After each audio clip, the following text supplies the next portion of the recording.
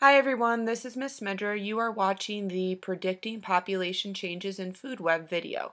Please use your dry erase marker and your page protector to work out the different population changes. I'm going to show you a population change. I'll start it off for you on how I would work out the problem, and then I want you to push pause, work out the problem on your page protector, and then push play to see if you got it correct. If you want to rewind or pause the video at any time, feel free. So this very first one, if we've got what will happen to all organisms if there is a reduction in the mouse population. So we're talking about all different organisms if there's a reduction in the mouse population. Well, if I'm looking at my vocab sheet, I know that reduction means to decrease. So if the mouse population is going down, what will happen to all other organisms? Please push pause at this time. Alright, so if the mouse population is decreasing and there's a reduction in it, then its predator, the owl, won't have any food to eat, so the owl is going to decrease. But then the grasshopper, who is the prey of the mouse, so if there isn't very many mice keeping the grasshoppers in check, the grasshoppers are going to increase. And then due to all the grasshoppers increasing, the grass is then going to end up decreasing. I know this because the grass gets eaten by the grasshopper, grasshopper gets eaten by the mouse, mouse gets eaten by the owl. Go ahead and erase your whiteboards at this time. This next one, what will happen to all organisms if there is a decline in the grass population due to a drought? So we're looking at all organisms. Decline, we know decline means to go down or decrease in the grass population. So if the grass population is gone due to a drought, what would happen to all other organisms? Please pause this video at this time.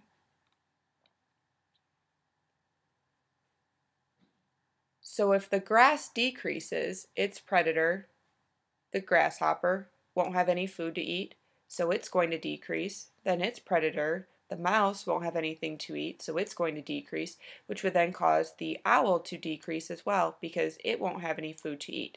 So essentially, if the producer is gone, it will mess up the whole entire food chain because everything won't have anything to eat. Go ahead and erase your whiteboard at this time. Alright, let's go ahead and look at this one.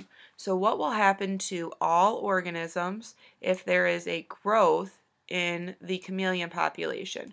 So we know growth means to increase. So if the chameleon population were to increase, what would happen to all the other organisms? Please pause this video at this time. So if the chameleons increase, then their predator is going to have more food. So the snake is going to increase, which would then cause its predator to have more food, which would be the mongoose. It's going to cause the mongoose to increase as well. But then if we go the other way, if the chameleon increases, then there are going to be a lot more chameleons to eat the caterpillar, so the caterpillar population is going to decrease. So now if there aren't very many caterpillars to eat the leaves, then the leaf population is going to increase. Please clear your dry erase boards right now. Alright, how about this one? What will happen to all organisms if the mongoose population is reduced? Well, I know reduce means to decrease. So if we're looking at the mongoose population decreases. What will happen to the rest of the organisms? Please push pause at this time. So if the mongoose population decreases, then its prey won't have anything to keep its numbers down. So the snake population is going to end up increasing because there are less predators. So then that would cause the chameleon population to decrease because all of a sudden there's more snakes to eat the chameleons.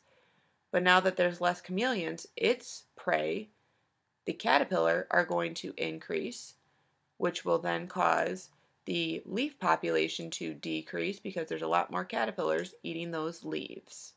Go ahead and erase your page protectors at this time.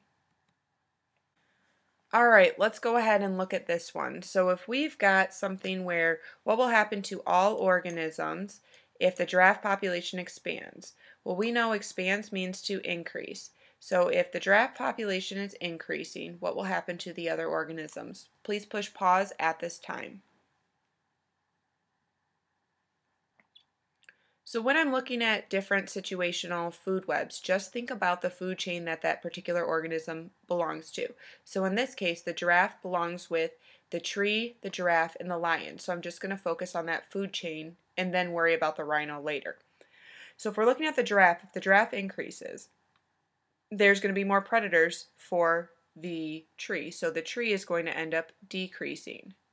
So if the tree decreases because of the increase in giraffes, well, then the lions are going to increase because they're going to have more food to eat because they're going to have more giraffes to eat. Now, if we're looking at this, if the rhino doesn't have as much food to eat and there's more predators, it is absolutely going to decrease. Go ahead and erase it at this time. What will happen to the lions and the trees if there's a drop in rhino population? So what will happen to the lions and trees if there is a drop? Well, I know drop means to decrease. So what will happen to the lions and the trees if there is a drop in the rhinos? Go ahead and pause the video at this time. So if the rhinos drop, they decrease. Again, just focus on the food chain, the tree, the rhino, and the lion that the organism belongs to. The lions decrease, so then there aren't going to be as many predators, so that's going to cause the tree to increase, and then that would cause the lions not going to have anything to eat because the rhinos, and we're just worried about these two organisms, we're not worried about anything else. The rhino is the food or the prey of the lion, so the lion is also going to decrease because it's not going to have as much food to eat. Please clear your page protector at this time. If we're talking about what would happen to the killer whale and the seaweed if there is a rise, and I know rise means to increase, in the squid population. So we're just looking at the killer whale and the seaweed. Those are our two organisms that we're focusing on. If there is a rise or increase in the squid population. So my squid are going to end up increasing. Push pause at this time.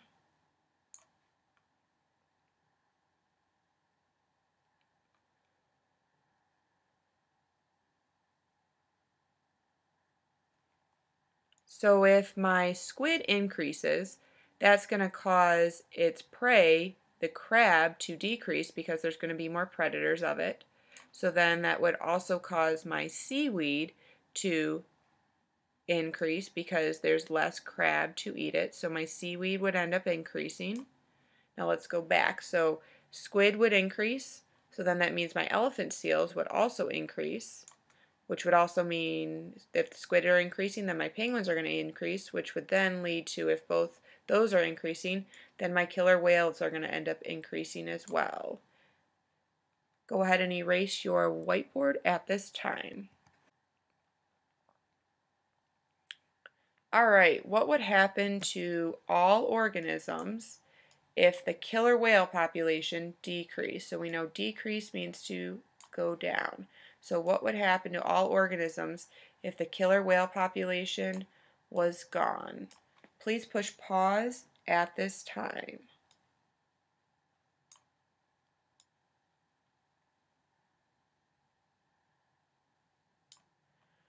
All right, so if the killer whale is gone, it decreases. All of its prey, which are the leopard seal, the penguin, and the elephant, those are all going to increase because there's not as many predators to eat them.